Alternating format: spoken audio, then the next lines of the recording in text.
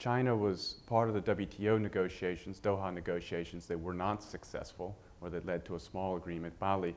And it was the frustration with that that led the United States, but also Europe, to look for alternative negotiations. So the series of bilateral agreements like TTIP and with other countries. Now that we've got negotiations going with these other countries, I think you now see an interest on China's part to participate. So in a sense, it's more of a draw than a push.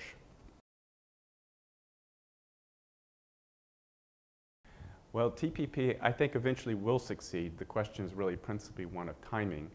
The President mentioned that the TPP is an agreement he would like to see done, but that he needs to have trade promotion authority in order to get it done.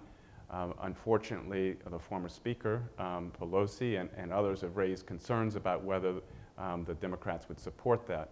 I think ultimately it's going to require the President's personal commitment in order to see both the Trade Promotion Authority, the rules for getting trade agreements done, as well as eventual trade agreements through Congress. There are very few countries that make the transition from middle income to upper middle income. Countries such as Japan, Korea, Chile have made those sorts of changes. And those changes are changes which are more than just simply moving people from subsistence farming into cities and factories.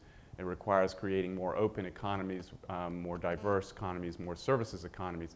And the sorts of reforms that Xi Jinping has pushed for would seem to drive towards those sorts of reforms.